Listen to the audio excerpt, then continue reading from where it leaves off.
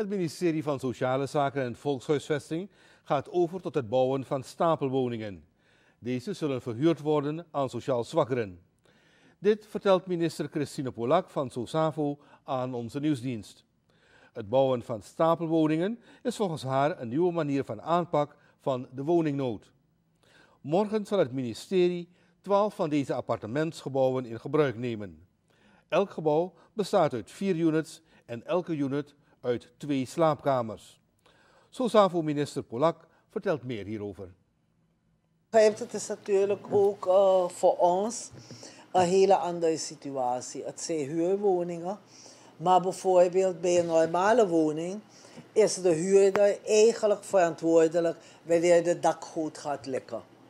Nu heb je 1 dakgoot, laten we zeggen aan de voorkant, heb je dakgoot, maar er wonen wel 4 gezinnen die profijt hebben van een goed functionerende dakgoot. Weet u, hoe ga je dat soort dingen bekijken? Wie moet de voordeur bezemen? Toch? Ja, ik woon dan beneden, maar boven gaat ook via de voorkant naar de straat. Begrijpt u? Dus het is wel een uitdaging, omdat eigenlijk is het denk ik bijna wil ik zeggen een pilot, waarbij we willen gaan kijken hoe dat werkt. Het bouwen van stapelwoningen is volgens de minister goedkoper. Daarnaast neemt het weinig ruimte in beslag. Door de economische crisis waarin Suriname zich nu bevindt, is deze manier van bouwen effectiever, beargumenteert de minister. Elk gezin of elke persoon zou een huis willen hebben met een tuin.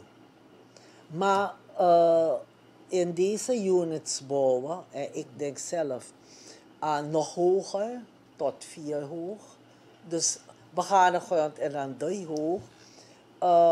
Het is niet alleen goedkoper, maar datzelfde stukje grond wat je eigenlijk benut voor 1 huis, ga je nu benutten voor 4 huizen. Het is effectiever, efficiënter en ook goedkoper. En ik denk dat we zo langzamer af moeten van het idee dat we met z'n allen een tuin moeten hebben. Toch? Omdat de bevolking groeit, maar de oppervlakte van Suriname groeit niet. Minister Christine Polak van Sociale Zaken en Volkshuisvesting. We spraken haar over de eerste 12 stapelwoningen die morgen te Hanaslust in gebruik zullen worden genomen. Naast de 12 appartementsgebouwen zullen ook 48 koopwoningen worden overhandigd aan de nieuwe eigenaren.